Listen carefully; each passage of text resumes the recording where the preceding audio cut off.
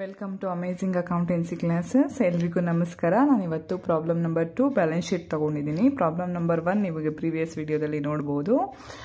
ಬನ್ನಿ ಹಾಗಾದರೆ ಪ್ರಾಬ್ಲಮ್ ಮಾಡೋಣ. From the following trial balance. ಈ ಕ್ವೆಶ್ಚನ್ ಅಲ್ಲಿ ನಿಮಗೆ ಟ್ರಯಲ್ ಬ್ಯಾಲೆನ್ಸ್ ಕೊಟ್ಟಿದ್ದಾರೆ. ಟ್ರಯಲ್ ಬ್ಯಾಲೆನ್ಸ್ ಅಂದರೆ ನಿಮ್ಗೆ ಗೊತ್ತೇ ಇದೆ, ಡೆಬಿಟ್ ಮತ್ತು ಕ್ರೆಡಿಟ್ ಬ್ಯಾಲೆನ್ಸಸ್ ಇರುತ್ತೆ ಅಂತ. ಸೊ ಈ ಟ್ರಯಲ್ ಬ್ಯಾಲೆನ್ಸ್ ಇನ್ಫಾರ್ಮೇಷನ್ನ ತಗೊಂಡು ನಾವು ಏನು ಪ್ರಿಪೇರ್ ಮಾಡಬೇಕಾಗಿರುತ್ತೆ, ಬ್ಯಾಲೆನ್ಸ್ ಶೀಟ್ ಪ್ರಿಪೇರ್ ಮಾಡಬೇಕಾಗತ್ತೆ. ನಾನು ಆಲ್ರೆಡಿ ಇಲ್ಲಿ ಹೆಡ್ಡಿಂಗ್ ಹಾಕೊಂಡಿದ್ದೀನಿ, star company limited as on 31st March 2018 from the Schedule 3 Companies Act of 2013. ಅದೇ ರೀತಿನೇ ನಾನು ಹೆಡ್ಡಿಂಗ್ನ ಹಾಕೊಂಡಿದ್ದೀನಿ. ಕ್ವೆಶ್ಚನ್ ಅಲ್ಲಿ ಹೇಗೆ ಕೊಟ್ಟಿರ್ತಾರೋ ಹಾಗೆ. ಇಲ್ಲಿ ನೋಡಿದಾಗ ಕ್ವೆಶ್ಚನ್ ನಿಮಗೆ ತುಂಬಾ ಲೆಂತಿ ಅಂತ ಅನ್ಸುತ್ತೆ. ಯಾಕೆ ಲೆಂತಿ ಇದೆ ಅಂತನೂ ನಾನು ಹೇಳ್ಬಿಡ್ತೀನಿ. ಈ ಕ್ವೆಶ್ಚನ್ ಅಲ್ಲಿ ಕೇವಲ ಬ್ಯಾಲೆನ್ಸ್ ಶೀಟ್ ಐಟಮ್ಸ್ ಮಾತ್ರನೇ ಇಲ್ಲ, ಪ್ರಾಫಿಟ್ ಅಂಡ್ ಲಾಸ್ ಸ್ಟೇಟ್ಮೆಂಟ್ ನ ಐಟಮ್ಸ್ ಸಹ ಇದೆ. ಕೆಲವೊಂದು ಪ್ರಾಫಿಟ್ ಅಂಡ್ ಲಾಸ್ ಸ್ಟೇಟ್ಮೆಂಟ್ ನ ಐಟಮ್ಸ್ ನಾವೇನ್ ಮಾಡಬೇಕಾಗಿರುತ್ತೆ, ಇಗ್ನೋರ್ ಮಾಡಬೇಕಾಗತ್ತೆ. ಬನ್ನಿ ಹಾಗಾದ್ರೆ ನೋಡೋಣ. ಇಕ್ವಿಟಿ ಶೇರ್ ಕ್ಯಾಪಿಟಲ್ ಅನ್ನೋ ಐಟಮ್ ಇದೆ, ಸೊ ಬ್ಯಾಲೆನ್ಸ್ ಶೀಟ್ಗೆ ಬರುತ್ತೆ. ಪ್ರಿಫರೆನ್ಸ್ ಶೇರ್ ಕ್ಯಾಪಿಟಲ್ ಬ್ಯಾಲೆನ್ಸ್ ಶೀಟ್ಗೆ ಬರುತ್ತೆ. ರಿಸರ್ವ್ಸ್ ಅಂಡ್ ಸರ್ಪ್ಲಸ್ ಬ್ಯಾಲೆನ್ಸ್ ಶೀಟ್ಗೆ ಬರುತ್ತೆ. ಸೇಲ್ಸ್ ಬಂದು ರೆವೆನ್ಯೂ ಐಟಮ್, ಸೊ ಬ್ಯಾಲೆನ್ಸ್ ಶೀಟ್ಗೆ ಬರಲ್ಲ, ಇದು ಪ್ರಾಫಿಟ್ ಅಂಡ್ ಲಾಸ್ ಸ್ಟೇಟ್ಮೆಂಟ್ಗೆ ಬರುತ್ತೆ. Other non current liabilities they balance sheet ಬರುತ್ತೆ. ಅಸೆಟ್ಸ್ ಬ್ಯಾಲೆನ್ಸ್ ಶೀಟ್ ಬರುತ್ತೆ. ಸ್ಯಾಲರೀಸ್, ಸೊ ರೆವೆನ್ಯೂ ಐಟಮ್ಸ್, ಇದು ಸಹ ಬ್ಯಾಲೆನ್ಸ್ ಶೀಟ್ಗೆ ಬರೋದಿಲ್ಲ, ಪ್ರಾಫಿಟ್ ಅಂಡ್ ಲಾಸ್ ಸ್ಟೇಟ್ಮೆಂಟ್ಗೆ ಬರುತ್ತೆ. ಪ್ರಿಂಟಿಂಗ್ ಅಂಡ್ ಸ್ಟೇಷನರಿ ಬ್ಯಾಲೆನ್ಸ್ ಶೀಟ್ಗೆ ಬರಲ್ಲ.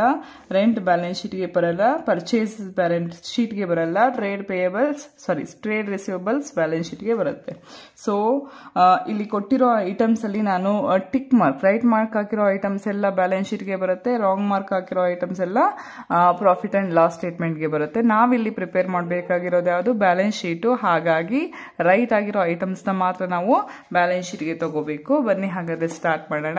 Particulars, note number, amount ಬರೆದಿಟ್ಕೊಂಡಿದ್ದೀನಿ. So ನಿಮ್ಗೆ ಗೊತ್ತಿರೋ ಹಾಗೆ ಫಸ್ಟ್ ಹೆಡ್ಡಿಂಗ್ ಏನಾಗಿರುತ್ತೆ, ಬ್ಯಾಲೆನ್ಸ್ ಶೀಟ್ ಅಲ್ಲಿ ಇಕ್ವಿಟಿ ಅಂಡ್ ಲಯಬಿಲಿಟಿ ಆಗಿರುತ್ತೆ. Equity and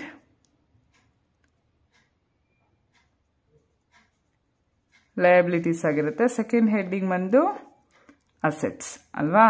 so equity and liabilities ಅಲ್ಲಿ ಫಸ್ಟ್ ಹೆಡ್ಡಿಂಗ್ ಏನು, share holders fund. Second heading ಏನಾಗಿರುತ್ತೆ, ನಾನ್ ಕರೆಂಟ್ ಲಯಬಿಲಿಟೀಸ್.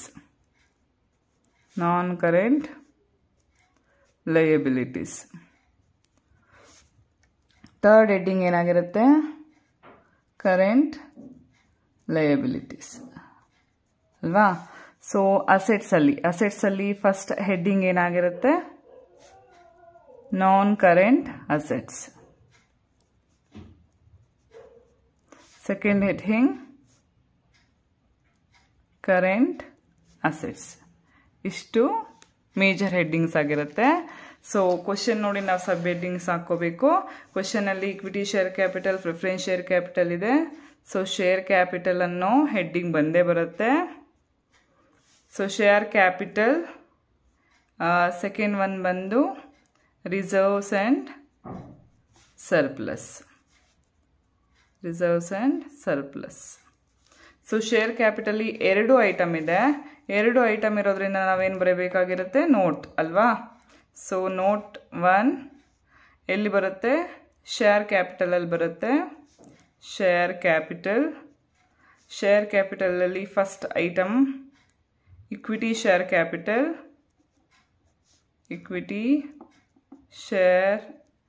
ಕ್ಯಾಪಿಟಲ್. ಅಮೌಂಟ್ ಬಂದು 2 lakh ಇದೆ, 2 lakh ನಂಬರ್ ಕೊಡೋಣ. ಸೆಕೆಂಡ್ ಐಟಮ್ ಬಂದು ಪ್ರಿಫರೆನ್ಸ್ ಶೇರ್ ಕ್ಯಾಪಿಟಲ್ನ ಅಮೌಂಟ್ ಬಂದು 3 lakh ಇದೆ, 3 lakhs ನಂಬರ್ ಕೊಡೋಣ. ಸೊ ಟೋಟಲ್ ಏನಾಯಿತು, 5 lakhs. ಈ 5 lakhsನ ನಾವು ನೋಟ್ ನಂಬರ್ 1 ಅಂದರೆ ಶೇರ್ ಕ್ಯಾಪಿಟಲ್ ಅಲ್ಲಿ ನೋಟ್ ನಂಬರ್ 1 ಅಂತ ಬರೆದು 5 lakhsನ ಬರಿಬೇಕಾಗಿರುತ್ತೆ. ನೆಕ್ಸ್ಟ್ ಬಂದು ರಿಸರ್ವ್ಸ್ ಅಂಡ್ ಸರ್ಪ್ಲಸ್. ಡೈರೆಕ್ಟ್ ಆಗಿ ಕೊಟ್ಟಿದ್ದಾರೆ, ಹೆಡ್ಡಿಂಗ್ ಏನಿದೆ ಅದೇ ರೀತಿ ಇದೆ. ಸೊ ಹಾಗಾಗಿ ನಾವು ನೋಟ್ ಬರೆಯೋ ಅವಶ್ಯಕತೆ ಇಲ್ಲ. 3 lakhs. ನೆಕ್ಸ್ಟ್ ಈ ಐಟಮ್ ಬರೋದಿಲ್ಲ. ಅದರ್ ನಾನ್ ಕರೆಂಟ್ ಲಯಬಿಲಿಟೀಸ್ ಇಲ್ಲಿದೆ.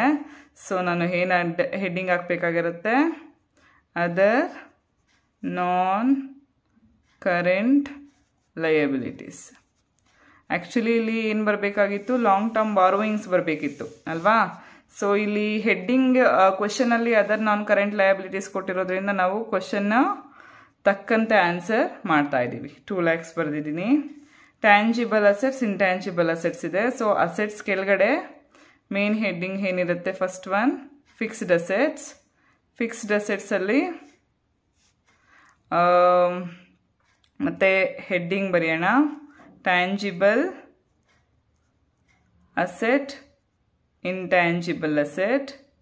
So tangible amount ಎಷ್ಟಾಗಿರುತ್ತೆ, 4 lakhs. So 4 lakh ಹಾಗೆ ಬರೆಯೋಣ.